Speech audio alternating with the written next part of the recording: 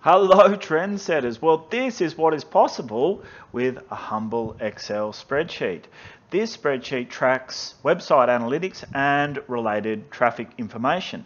And you can see that at the moment it's a European focus. So everything here relates to the continent of Europe and the traffic that's coming through that region.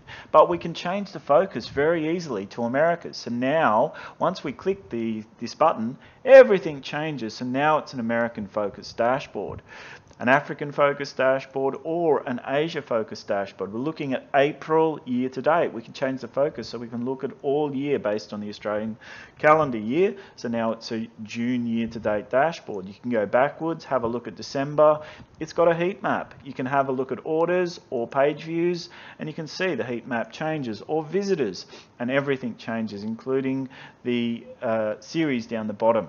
So look, it's really, well, it's a fair bit of work to create these things, but it's all about setup, yeah? If you get the setup right, these things kind of fall out of the calculations pages. So design your models that are clearly thought out, that have inputs, calculations, and outputs, and then you can design things that make magic happen.